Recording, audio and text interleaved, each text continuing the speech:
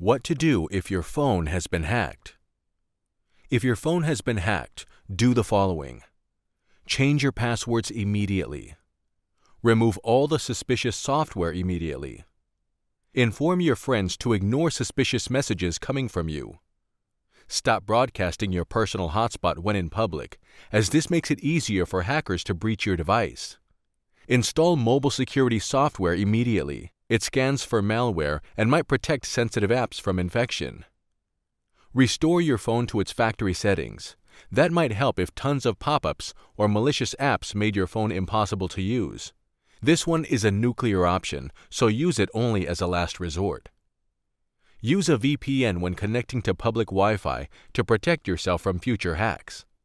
For more information on online security, don't forget to subscribe to the NordVPN YouTube channel.